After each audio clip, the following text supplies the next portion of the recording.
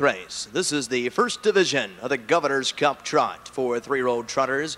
Ohio State Fair Stakes, a purse of $23,400, a trot of 1 mile. Exacta trifecta early pick 3 wagering begins here. Field of 7, no changes. Number 1 is Big Charmer by the Gates Mill Stable of Aurora, Ohio, and Pountanny of South Euclid, Ohio, trained by Mark Deaton with Greg Grismore.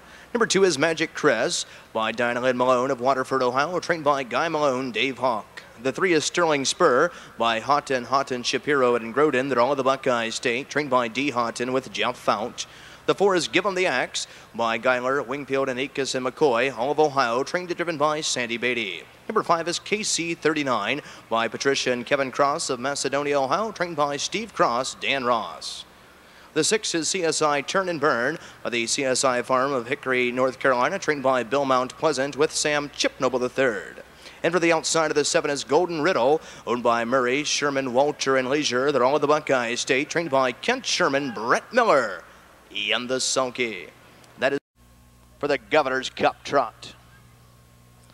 They're off and trotting and firing away for the lead from the middle of the racetrack. There's the 3, Sterling Spur. Right alongside is KC39. Driving up from the outside, CSI Turn and Burn. Coming away in 4th is Give 'em the Axe. Trotting in 5, that is Big Charmer. Dropping in 6th is Golden Riddle. In 7th and trailing the field, that is Magic Chris. As they wheel around the first turn and over to the opening quarter, and Sterling Spur and Fount on the front interior by 2. To the inside, KC39 is trotting in 2nd. CSI Turn and Burn trots in 3rd. Opening quarter in 28 1/5. They'll trot by the stands for the first time and head on down to the half. And they're chasing Sterling Spur on the front interior by 2. To the inside, KC39 trots in 2nd. CSI Turn and Burn. Give 'em the Access first over the outside in 4th, who's towing along Big Charmer. 2nd over the outside in 5. 3rd over on the outside in 6th is Golden Riddle. In 7th and trailing the field is Magic Chris. As they step around the clubhouse turn and race over to the half. On top of the field, Sterling Spur leads them to the half. They're halfway home in 58 seconds flat, or 59 seconds flat, rather, off an opening panel at 28 1.